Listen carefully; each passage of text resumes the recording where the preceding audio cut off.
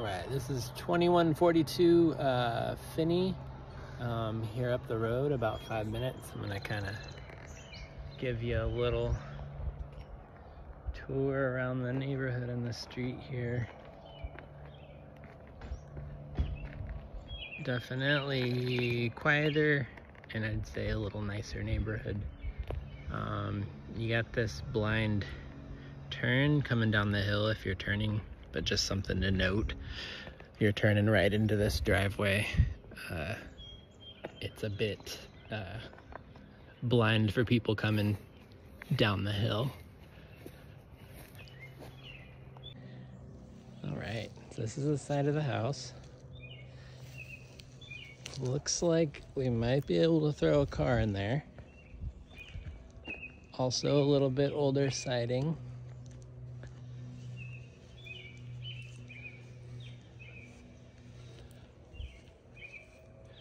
Looks like our gutters are newer. We aren't connected to the street. It looks like water is just kind of coming down the hill in here, which is where you want it to go. But we'll have to pay attention to the back of the house as well. All right, north side. You got newer windows on top. Single pane on the bottom, in that basement.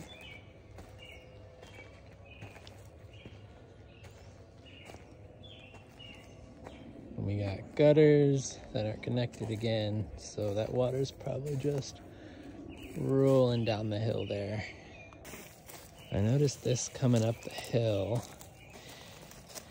This says fuel oil. Back in the day, I don't know if you've heard of this before, but there used to be gasoline-powered heating. And essentially, they put a bunch of tanks in the ground. And as gas does over, time, in these tanks, they rusted out and the gas leaked everywhere. So this property may still have a gas tank on it, which is fine as long as it's decommissioned. But that's something that should definitely be looked into if we're interested in this one. So we're on the east side of the house now. This siding actually is a little newer, although it looks older. It's a cement fiber. It's actually that's, in my opinion, the best type of siding. I've never seen it in this shape before, though. Looks like somebody punched a hole in the bottom there. And then this looks like it used to be a crawl space to the basement that they didn't quite fix, and you can see a bit of the older siding underneath it. So this might tell me that this siding they just threw over the top of the old one and called it a day. Yeah, I'm seeing evidence of that here on the side as well. So that's okay, but I don't like what that could potentially mean as far as why. Like, that might have meant that water got in there somehow into the protective barrier in between. That would be investigated for sure, but that's generally what I see on that. So that's a big red flag there. This is another situation I don't like.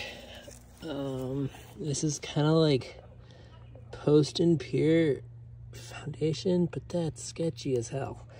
That's like wood blocks sitting on top of other wood blocks for the foundation. Like, I want to end this now. I'm gonna take a little bit further look around the house for you, but the more I see of this, like, look at that, it's like a wedge Yeah, you definitely should not buy this house. I hope you agree with me and you won't be upset when I end this.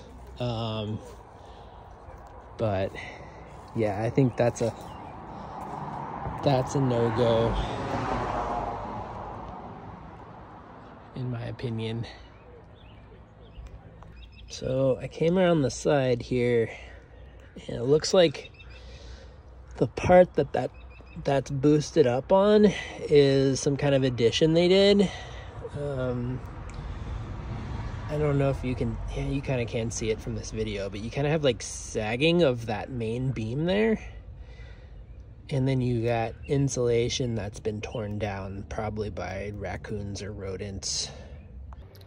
So as I mentioned earlier, I don't recommend this one, but I am gonna finish the tour anyway, just so you can see more, and just get a better idea of kind of maybe more things that I can point out to you, of what we're looking at, things to look for, if you didn't really like the first one we saw today, which was really cool. So here's the rest of it. We got a deck that looks like it was painted in the last year, but I don't feel real stable on it. It's also sloping slightly. I guess you can see that, at least I hope so. Yeah, you can see the old cedar siding that they went over the top of.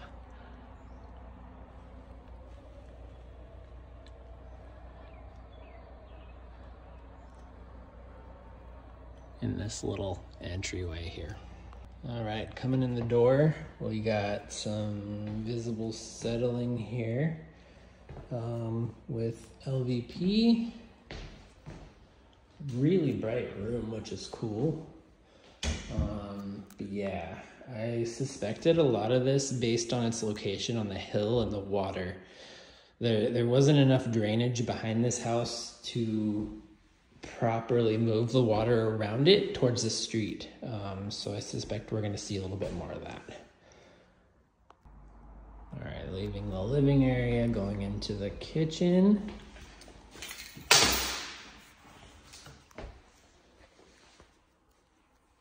Nice updating in here. A little bit smaller, newer appliances.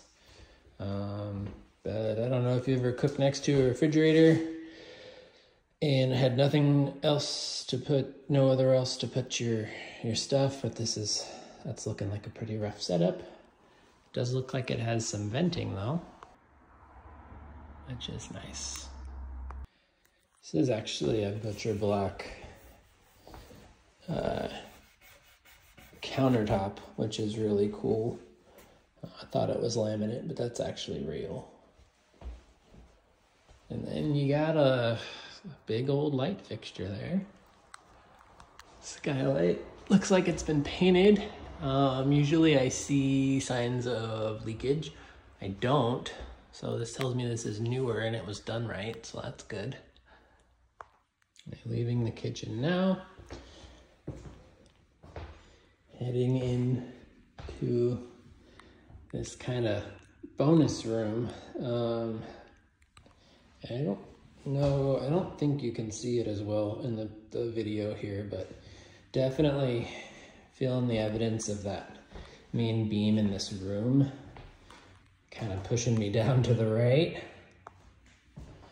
All right, coming back in. This would be considered bedroom number 2, because it has a closet.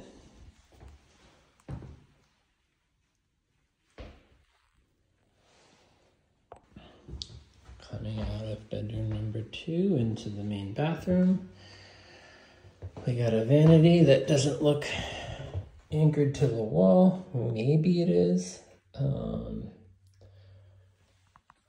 A little bit of updating in here, which is nice.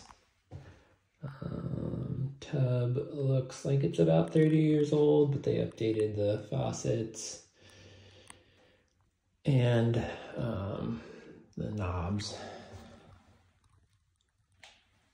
And then they cleaned up the backsplash of the tub there, but you can see they went over the top of it and didn't really fix the part underneath. So you got all that water buildup